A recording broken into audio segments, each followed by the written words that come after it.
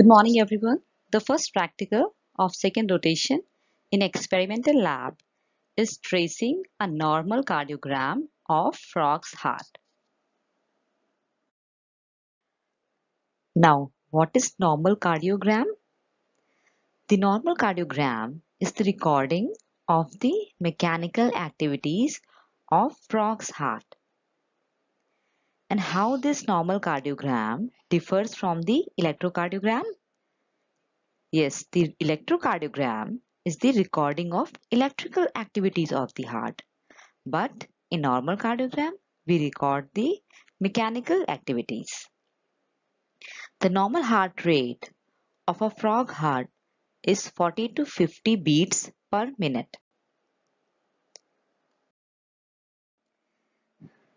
Now, this is the heart of a frog. So the amphibian heart is three-chambered. As you can see here, right atrium, left atrium, and a single chambered ventricle. It is not divided as in a mammalian heart. This right atrium, it receives the blood which is deoxygenated from a sinus venosus. And this left atrium, it receives the oxygenated blood from a pulmonary vein, and the blood is coming from a lungs. Now, this oxygenated and deoxygenated blood is going to mix on this single chambered ventricle. And from ventricle, then again this blood is carried via aorta to the different parts of the body like head and brain, and via this pulmonary artery again carry towards the lungs for the oxygenation. And this conus arteriosus, it's going to receive the blood from the ventricle.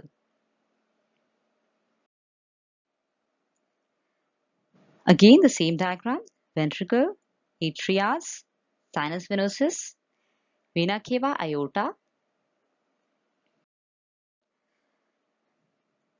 When you look at the frog's heart dorsally, then you can see that there is opening of sinus venosus in the right atrium, and there is again a opening in the left atrium of pulmonary vein, and then the blood, oxygenated and deoxygenated blood, come into the ventricle.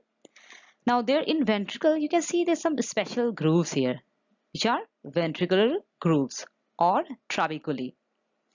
Now what is the function of these trabeculae? These trabeculae, they helps to separate the oxygenated and deoxygenated blood, because some part of the frog, it needs a oxygenated blood, like the brain. So the more oxygenated blood is gets separated via these ventricular groove, and then it is going towards the systemic arteries. And the deoxygenated blood through this conus arteriosus, obviously, it going towards the pulmonary artery or pulmocutaneous artery. And where it will go? It will go towards the skin and the lung, again for the oxygenation of the blood. This is the original picture of frog's heart. Now, what is the difference between human heart and frog heart? So these all are the parameters. When we talk about the chambers, in human heart there are 4 chambers, 2 atria and 2 ventricles. But in frog heart there are only 3 chambers, 2 atrium and 1 ventricle. Pacemaker cells in human heart, SA node and AB node. But in frog heart, sinus venosus. Separation of oxygenated and deoxygenated blood in human heart by the different chambers. But in frog heart, this is by the trabeculae, as we have discussed in an earlier diagram. Now, the blood from ventricle is pumped to entire body through a aorta, but in frog heart, it is pumped by truncus arteriosus or conus arteriosus, same name. Now, what is WCL?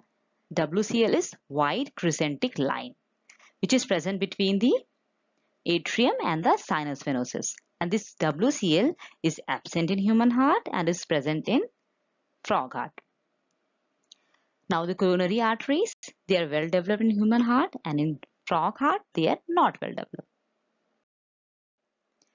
So to perform this practical or to trace the normal cardiogram of a frog heart, what do we need? We need a kymograph, which we need as a recording device. We need myograph board with stand, Starling's heart lever, pins, also one hooked pin and thread. Ringer solution, frog and dissection instrument. Dissection of frog. The first step is pithing. Then lay the pith frog on its back on the frog board. Make a median incision through the skin over the sternum. Then raise the zippy sternum with blunt forceps and separate it from the underlying tissue. Remove the bone and then identify the beating heart inside the pericardium. Lift the pericardium with blunt forceps. Make a slit in pericardium and study different parts of heart. And when we identify the ventricle, then from the apex of the ventricle, we hook a bent pin. And then we tie one end of the thread to a pin and lift the ventricle. And the extra end we will tie with the Starling heart lever. So this is all set up here. Kymograph, myograph board with the stand. This is the board with the stand.